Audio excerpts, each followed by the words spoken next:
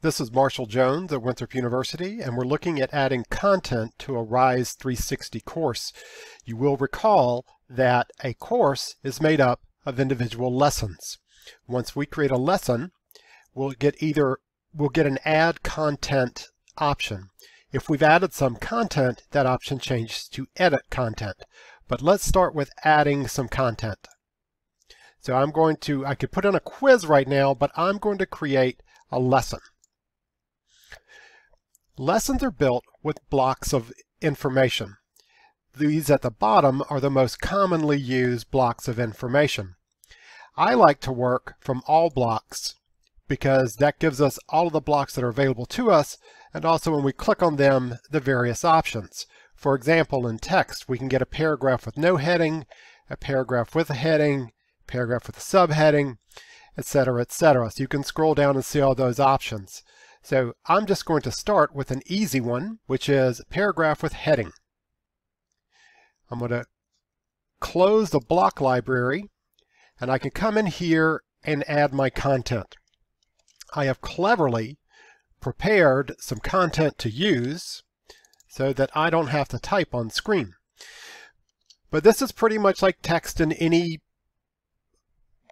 program that you might use. You can format the text by bolding and making things italicized, etc., etc.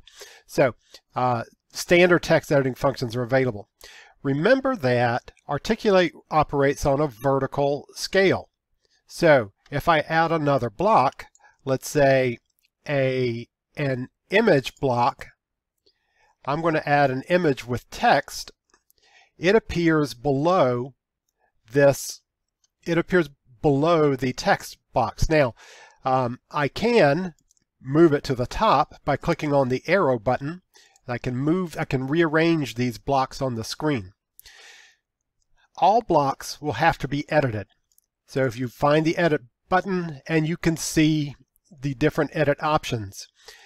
For images, we can replace the image with an image that we have. So this stands for upload an image. Or we can search the content library for images that are within the storyline library, so that we can choose any of these images and it will upload that image into this block. You'll also notice that there are some options here to crop the image and to edit the alt tag for accessibility issues as well.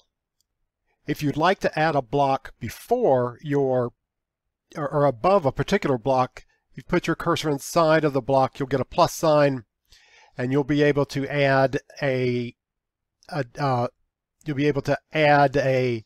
block above that. Here's a quote block for you that you can use.